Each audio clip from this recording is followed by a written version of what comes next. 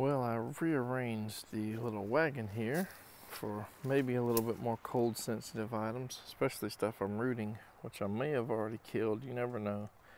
Those nice leaves that were looking so nice, you know, they got about a 45, 46 degree temperature drop here this morning, last night.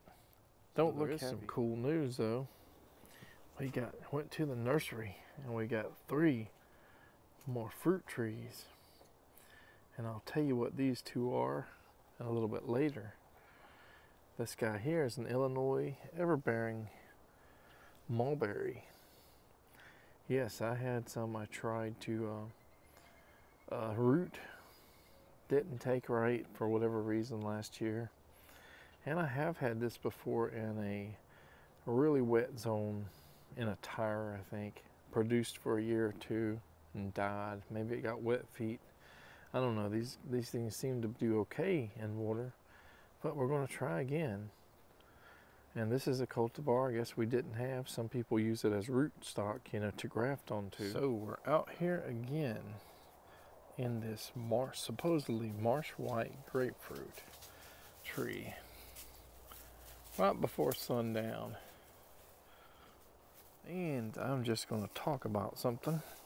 I took this to a couple nurserymen.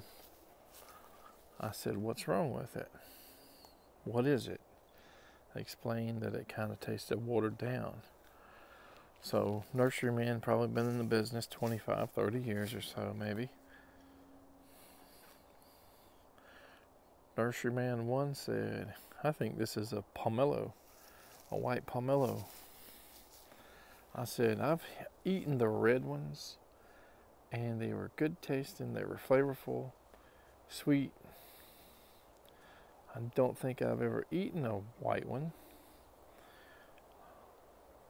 I said, are they just a bad fruit? He said, hate to be the bearer of bad news when you were expecting a grapefruit,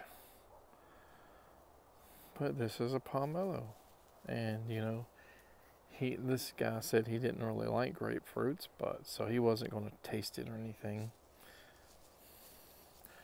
Then I went to Nurseryman 2.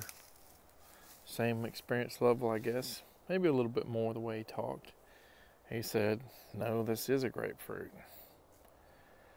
He pushed on the grapefruit and he could feel the moisture level. He could feel, you know, the thickness of the skin just by pushing on it. And he twisted it around, so just well hydrated, yada yada. He said it can't be a pomelo because it's too wet. He says pomelos are drier and all that stuff, and said it looks like a grapefruit. And I said, can it be a marsh white? I've had other white grapefruits,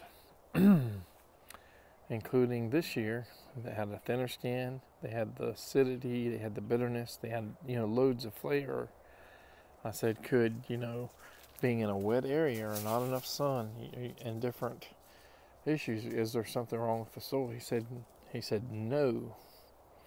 He said being, you know, wetter might hydrate it slightly more, but it would not like just water down the flavor. He's had properties that were wetland properties where he had pomelos and he had, you know, grapefruits and all kinds of stuff. So his explanation was it's a grapefruit and it could be a marsh white, and that marsh whites aren't as flavorful as Dunkin' grapefruits as far as the white ones are concerned. So the take back of that is still don't have any answers. You know, the second one seemed to have more knowledge and experience in it. You know, just he knew how to feel it, you know, and can tell.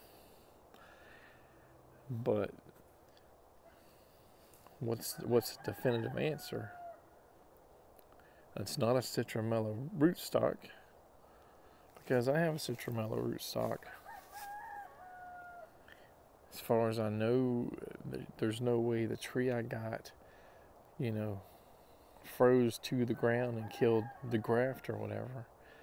I mean, it's been a healthy tree since I've planted it. I question whether or not I should try to replace this marsh white grapefruit with another marsh white grapefruit. Ultimately, a last minute decision. We got 2 Duncans here. Hopefully, if these guys survive, we'll have the real best white grapefruit cultivar there is. Despite, you know, the high number of seeds.